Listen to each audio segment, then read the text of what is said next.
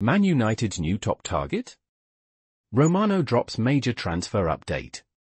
Manchester United, in search of a young and reliable left-back, have shown a strong interest in Bournemouth's Milos Kerkez. Fabrizio Romano has confirmed that Kerkez is one of the options being considered by Man United for the position.